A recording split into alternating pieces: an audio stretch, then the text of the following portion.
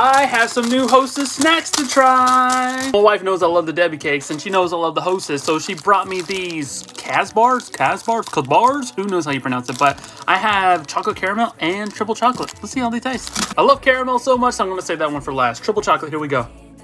Initially, it's not too bad. It's not like overwhelmingly awesome, but they have a little crunch in the middle with the chocolate drizzled on the inside, which I wasn't expecting the crunch. You have the soft texture on the outside, so it's actually a pretty little good combination. But this one, I mean, I give it a 6.5 out of 10. It's not bad. All right, time to try the caramel one. Look how thick that thing is. So that one actually like a little bit more. And not only does it have the caramel at the top, but it's got the cream in the middle, which I prefer over the chocolate. It's a good treat. I'd give that one a 7.5 out of 10. 1 point more than the triple chocolate. Well, thanks for watching. Enjoy your eating today, because you know what? I sure am.